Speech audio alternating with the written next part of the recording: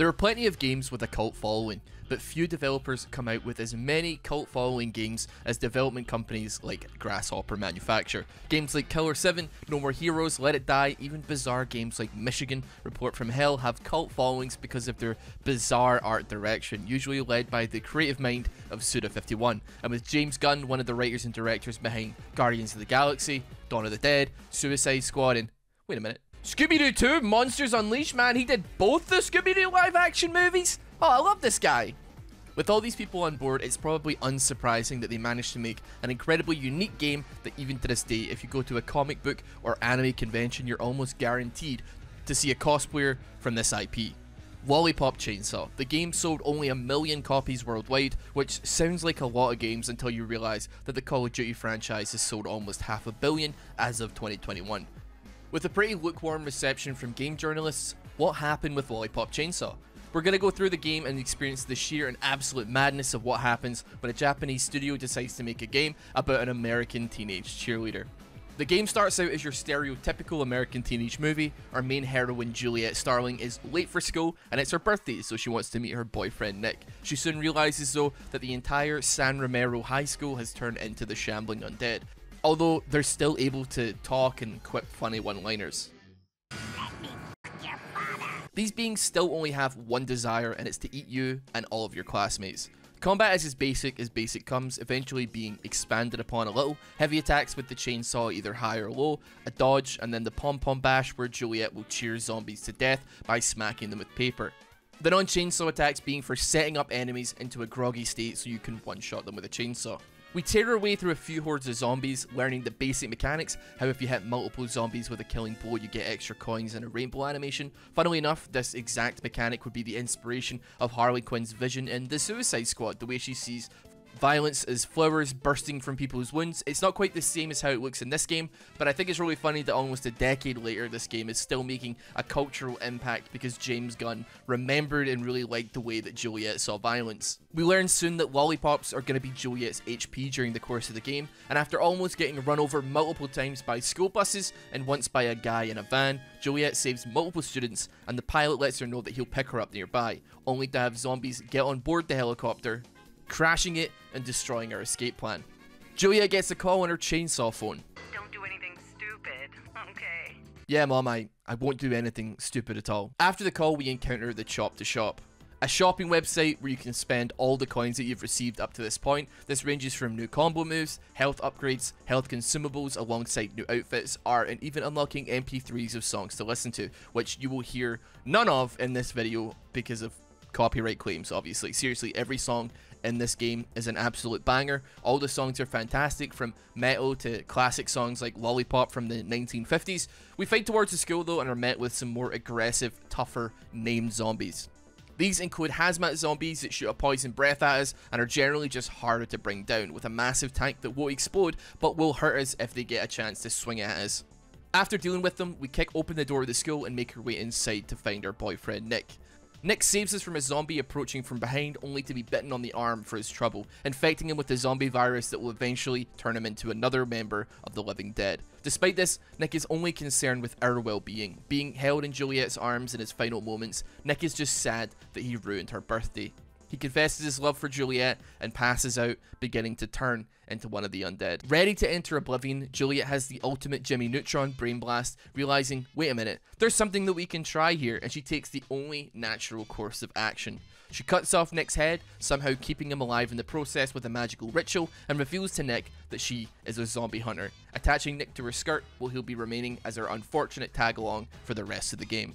Fighting our way out of the classroom and making Nick somehow want to throw up from nausea, we realise the school is starting to collapse. We save some students, taking out one of our old teachers in the process, having to leapfrog over him and attack from behind to do any damage to him, before a zombie strapped with C4 blows a hole in the hallway.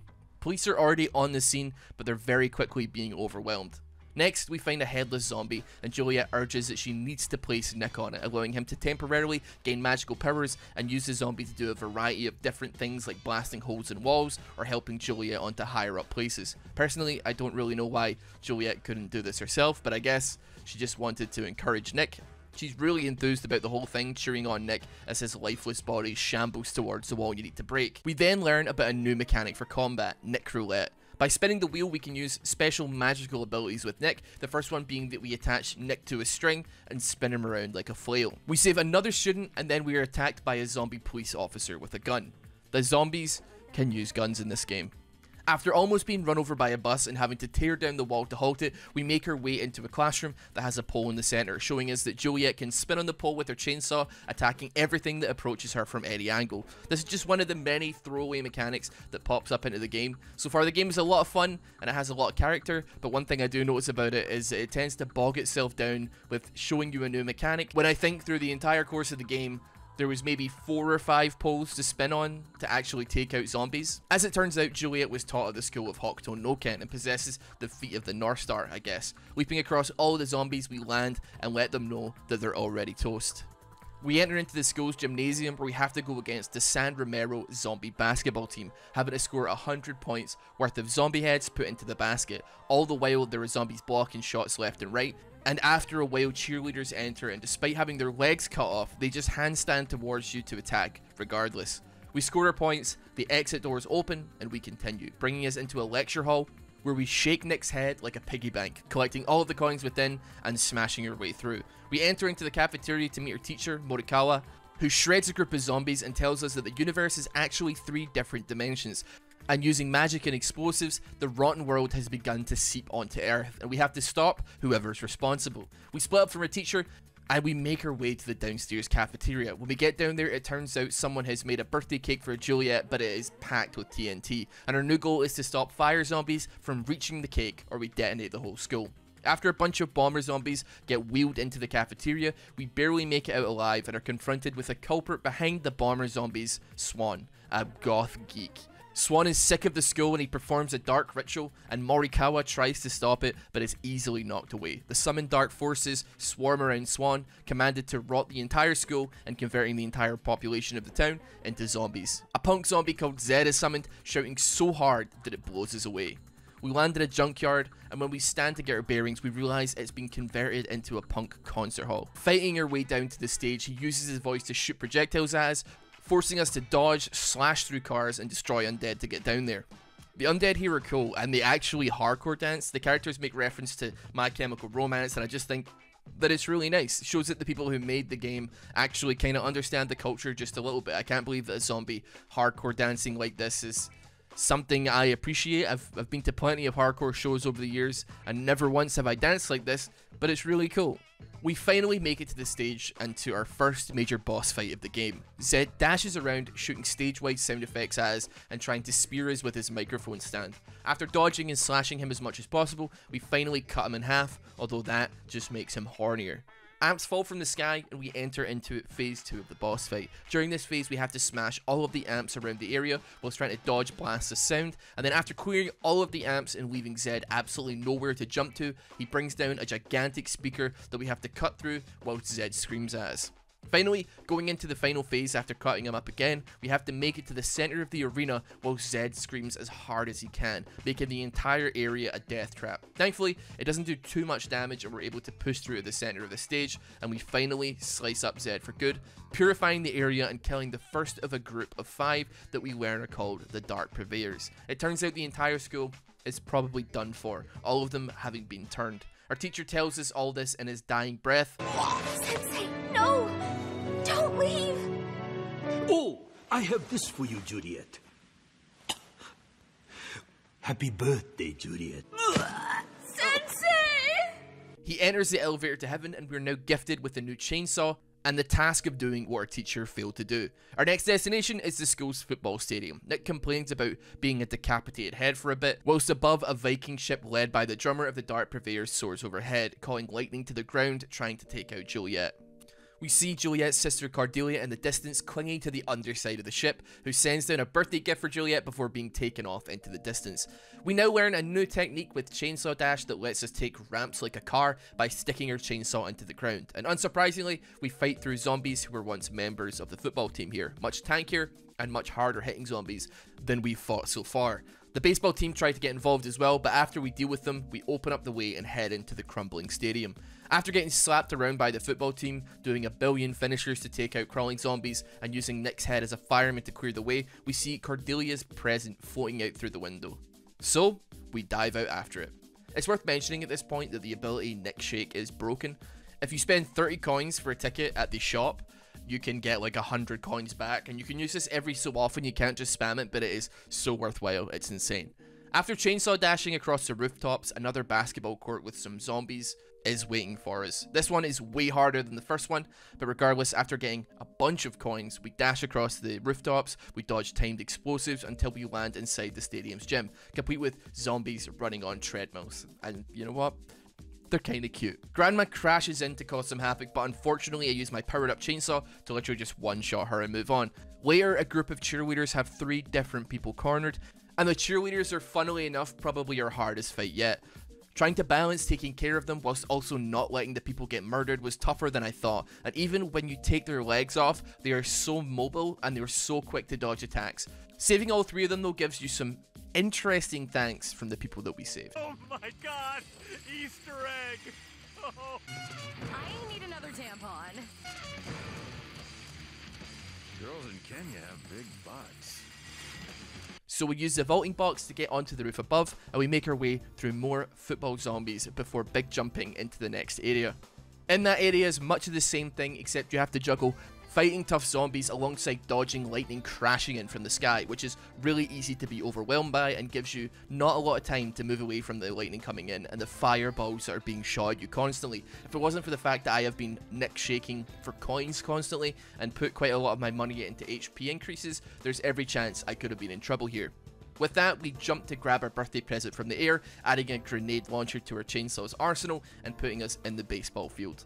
This section is a baseball minigame where we stick Nick's head on a zombie and he is forced to make 3 home runs whilst we defend him from both baseball zombies and cheerleaders. Somehow, not the most strange part about this game so far. It's a good tutorial to teach us about how powerful our new chainsaw blaster is though, and I imagine that it will come into play a little bit later. For now though, we finally meet up with Juliet's sister Cordelia, and she is introduced to Nick, which is soon interrupted by the next boss raising through the roof. We're literally thrown by our sister into the sky to land on top of the flying Viking ship. The next boss being almost a confusing combination of pirate and a Viking. Like, their accent is so strange, but this is Vike regardless. You've got a lot of gall setting foot on this ship, Stelpa.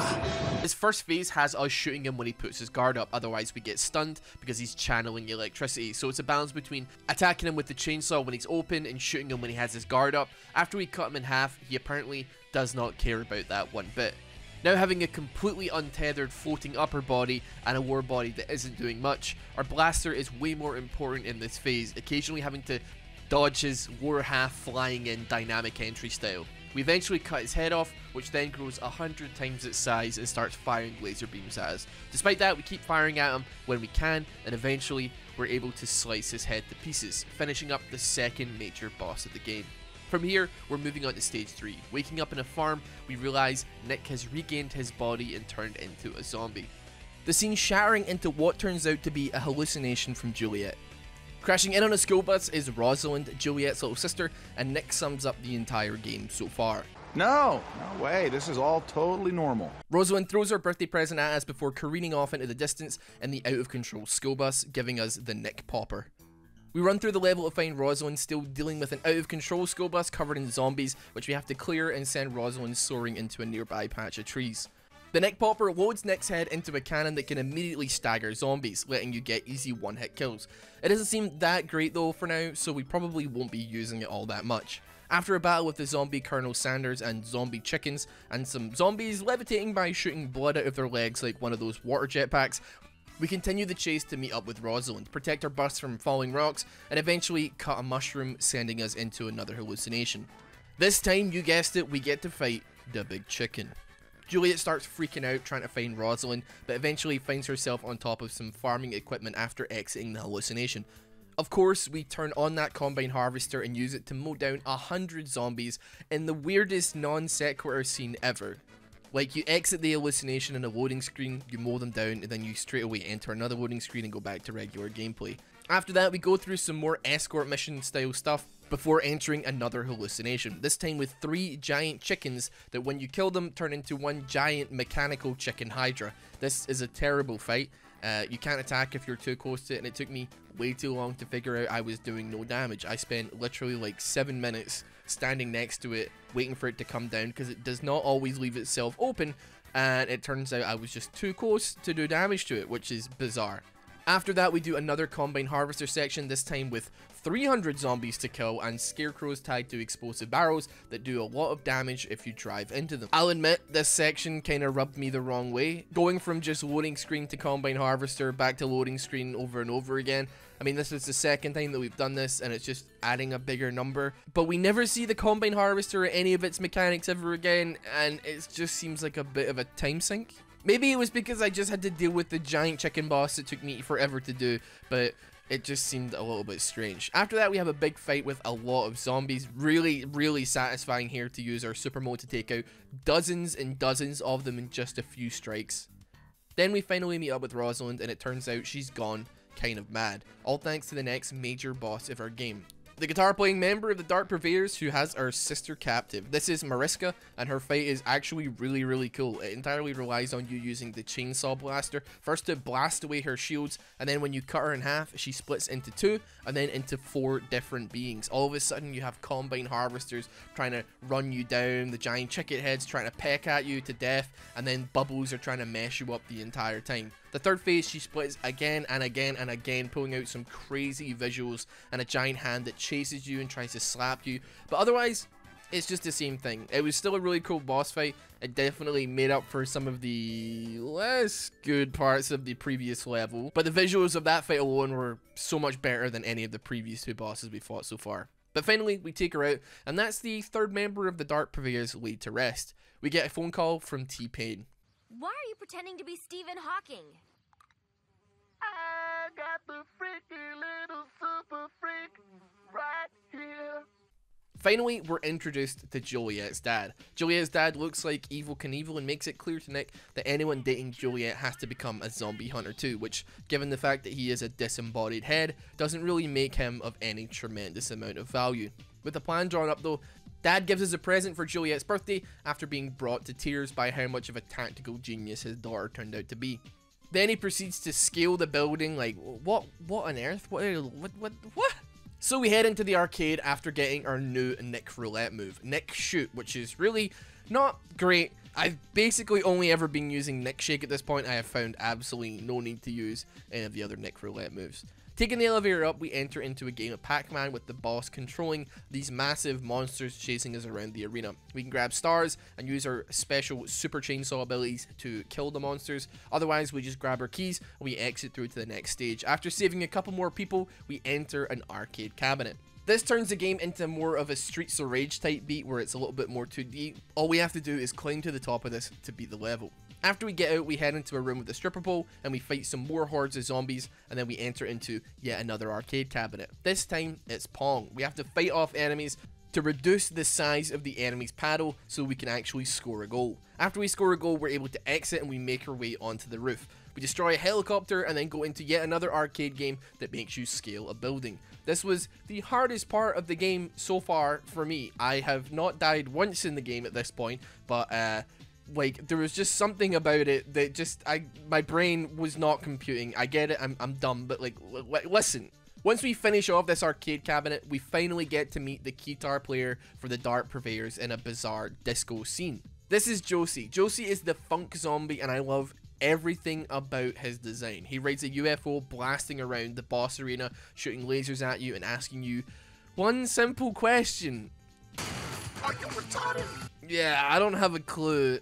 You have to try and lay some damage on him when you can, and then some stairs will spawn, letting you get some access to ammo to start blasting damage into him with your chainsaw blaster. After you get him to 0 HP, you cut him up, transporting you to the top of a UFO flying in space. From there, you have to destroy all of the antenna around the outside of the UFO, whilst avoiding getting electrocuted, and as well as that, avoiding the floating skulls that are coming at you. Once all of these are down, it lowers the force field on Josie's cockpit and you slice straight through it, hesitating after realizing that your sister Rosalind is actually on the underside of the UFO, and if you take out Josie, then it will take everyone else out with him.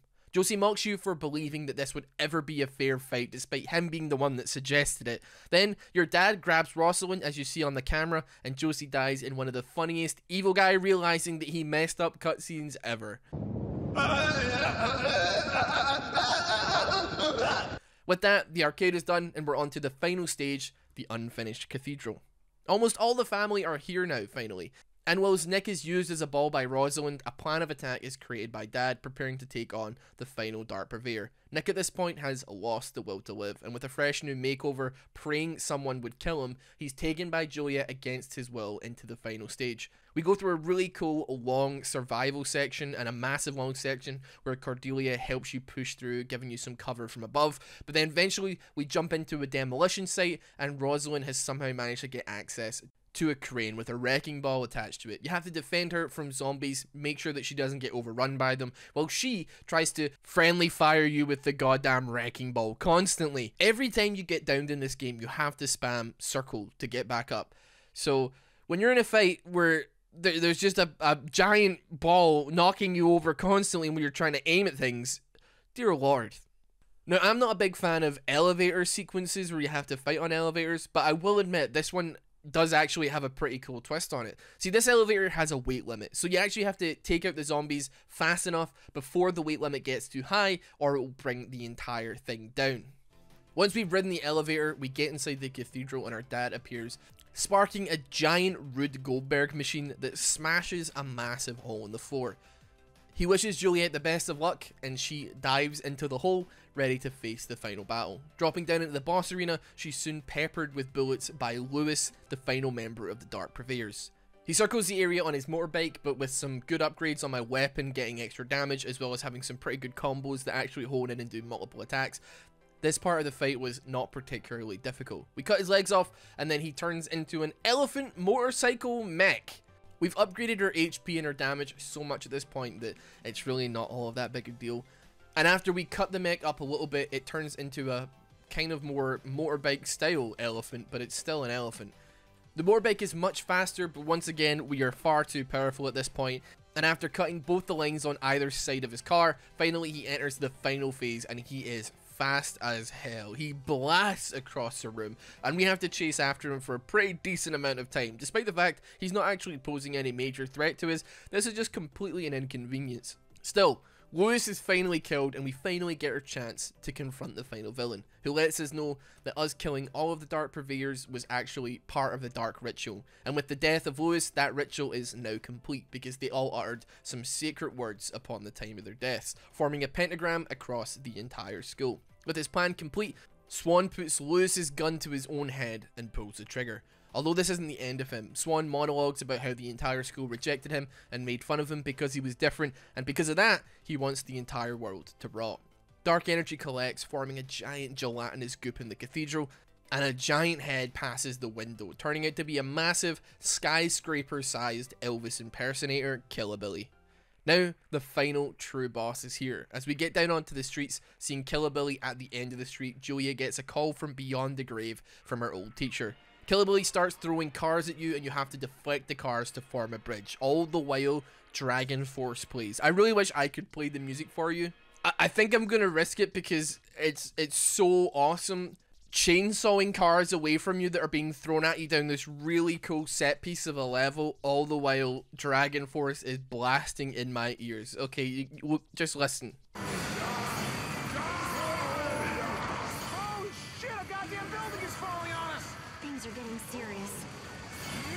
After we get to the end of the street, we finally enter the Killer Billy fight, and Killer Billy tries to kill us in a way that is only fitting of the final boss of a game. He tries to run us down with a Ford Wrangler. After doing enough damage to him, we're able to ride up his arm, and we're knocked down before we're about to be face lasered.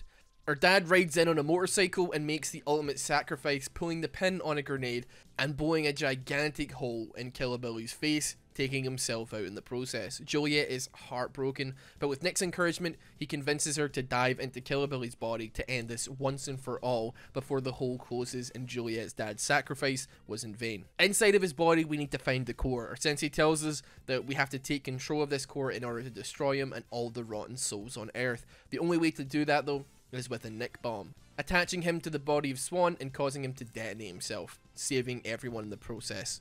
Nick agrees this is the only way to save as many people as possible, and Juliet places him on Swan's body, destroying Killability completely. Nick wakes floating in space, with Juliet's teacher saying that he will be blessed with a reward, although there has been a mix-up with the whole reward thing, and that he wants to make sure, well... In my memory, have Juliet do plenty of cartwheels while wearing those little white panties with the teddy bears. Nick calls out to Juliet on Earth, realizing that he has returned in a body, although it's the body of Juliet's teacher, being a good 3 foot shorter than he was originally. Juliet and Nick couldn't care less though, and are about to embrace when Juliet's sisters show up alongside their father, who survived the blast, claiming to have only lost a testicle and that it doesn't really matter because he only needs one anyway. The family walk off into the sunset, surrounded by the completely level and barren wasteland that was once their town, Juliet exclaiming that this was the best birthday ever. From here, depending on what you did during the course of the story, you'll end up either seeing the good ending or the bad ending. This depends entirely on whether or not you saved every single student that needed help over the course of the game, or if you missed even one. In the good ending, the entire family and Nick enjoy Juliet's birthday, sharing cake and laughter together before the cutscene closes out. In the bad ending, the Starling family get home happy to see their mother, only to realize that their mother has she herself turned into a zombie. And that's the end of Lollipop Chainsaw. If there's one thing that didn't miss over the course of this game, it's the art direction and the general vibe of the game. Everything it did with full enthusiasm, and whilst some of the sections kind of waned on me, and there was plenty of mechanics that were introduced to us that didn't necessarily serve a massive purpose or weren't actually used that much, and to be honest, the combat itself was a little bit bland as far as combat goes. It's incredible to me that despite the fact that this game sold hilariously poorly worldwide, let me remind you, it sold 1 million copies across the globe. That's not even in just Japan, that's not even in just America, that's everything combined. It makes the fact that basically every convention I've been to in the last decade, always having at least one person cosplaying Juliet Starling, incredible. Just goes to show you how iconic characters from this game are.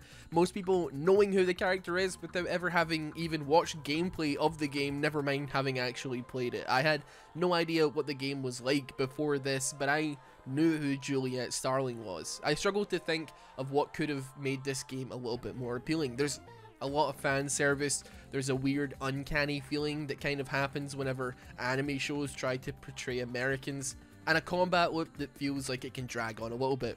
Particularly when after literally every single wave of enemies, you have to go through a mini cutscene after mini cutscene that directs you to the next fight. The farm was by far the worst offender for this, having to shoot away the rocks that threatened to crush Rosalind. The game would pause the action to direct the camera to make sure you knew it was coming and you knew you had to shoot it over and over and over again. This happened about 8 times, and it was as if the game had absolutely zero trust in the player to know what was going on, both highlighting the rock and making sure it had a massive shoot symbol on it. The only good thing about the farm was the chickens and the boss fight. Everything else I really could have done without. Still, for a game on the PS3 and Xbox 360 that only lasts about 5 hours if you're not trying to collect everything, for it to feel like it's dragging is a bit of a danger sign. The game is clearly not trying to overstay its welcome, but it's almost as if they made an incredibly to-the-point game, realized that it was only about 2.5 hours long, and then went back and put in extra content to help drag out the runtime a little bit so people felt like they were actually getting their money's worth out of it. I don't regret playing Lollipop Chainsaw at all though, and I definitely recommend giving it a try, or whipping it out for another playthrough if you are one of the 1 million people on Earth that own it, as you can complete it in an afternoon. But if you're at this point in the video, you haven't played it already, well, I kind of already spoiled all of it for you, but hell, do you know any other obscure titles that barely anybody knows about but you think is the greatest thing ever? Let me know down below in the comment section, and allow me to thank you and all the other kind, gentle souls who have invested in this channel to help me produce content for you all to hopefully enjoy. If you want to see your name here, then please consider subscribing to my Twitch channel or becoming a YouTube member down below. Otherwise, you watching is absolutely more than enough, and if you're new here, subscribing to the channel, liking the video also helps me a great deal. Thanks for watching, have a wonderful day.